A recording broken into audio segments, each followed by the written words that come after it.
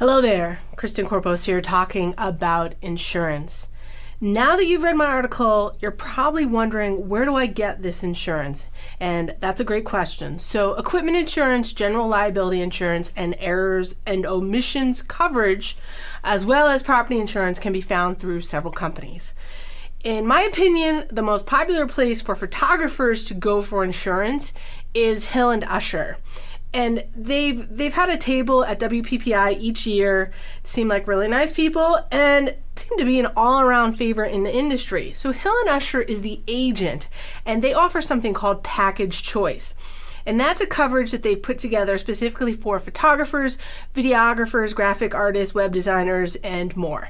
So if you go to packagechoice.com, you can get more information, and you can even submit for a quote for specifically your needs. The insurance itself is underwritten through The Hartford. So the policy itself is going to say The Hartford. That's the insurance company. So how do you get it? That's the big question, right? So get in touch with Hill & Usher, give them a call, go online. The whole thing is super easy. When I originally signed up with them, I had insurance within a matter of days, and they made it really, really simple. So the cost is going to vary depending on where you're located and the amount of equipment that you're insuring. So I would say expect costs to range from around $400 to $900 for the average photographer. And this is really just a ballpark figure, just trying to give you an average. Personally, when I was living within 1 mile from the ocean, I had $25K in gear. My cost was nearly $800 per year. But like I said, you can definitely pay this quarterly, which makes the burden a little easier to take.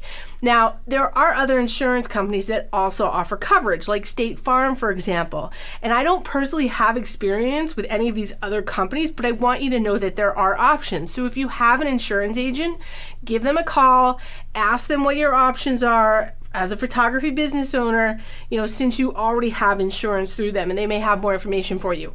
If you are a member of PPA or you are becoming one, they have insurance options as well. So a membership to PPA is $323 per year, and the benefits go far beyond insurance. They have something like 30,000 members, so there's a lot of other benefits that they can give you. But check out their website for information as to what you get as a member.